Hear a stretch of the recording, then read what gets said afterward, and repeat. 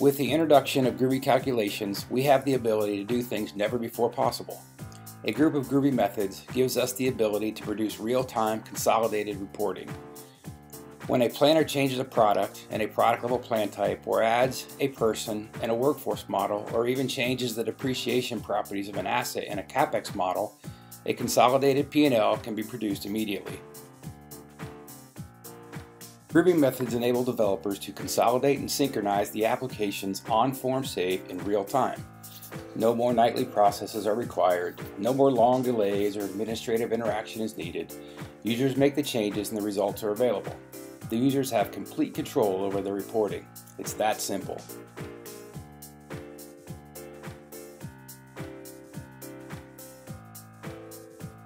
Take a look at this example. Here, we override seeded growth rates at parent levels of channel and delivery method.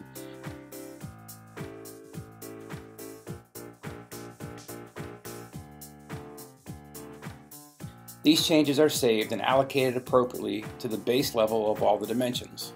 Only the impacted products are synchronized to the product level reporting cube. When reports are executed, the results are visible immediately. At the same time, the data is consolidated to product, channel, and delivery method at total levels and moved to the financial reporting application. When I refresh the two non-product detailed reports in the fin cube, the changes are immediately visible. Although this took about 5 seconds to finish, the product level synchronization took less than 2 seconds, and the logs show the data consolidation and synchronization to the financial application took less than 1 second. I want to emphasize several things. 1. No admin action was required. 2. The data consolidation and movement happened in less than a second. And 3. No other scheduled processes were required. I laid out some comparatives on this process.